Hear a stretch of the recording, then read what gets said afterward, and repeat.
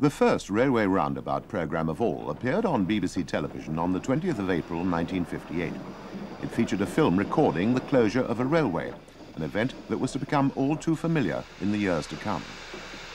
The railway which closed at the beginning of 1958 was the former London and North Western Railway and later LMS and Western Region route which served the South Wales coalfields.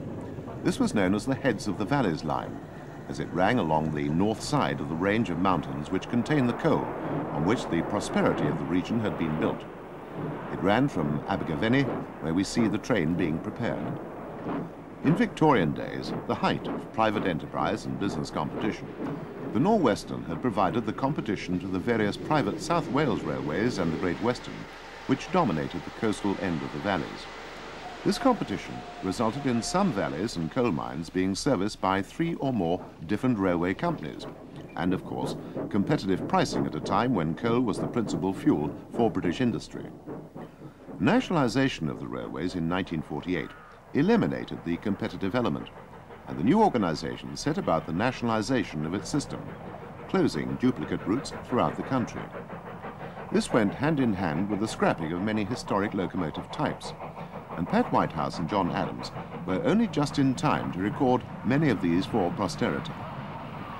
The final train on the Heads of the Valleys line was hauled by the last remaining example of Francis Webb's London and North Western Railway coal tank class, and one of his Super D 080 heavy freight engines.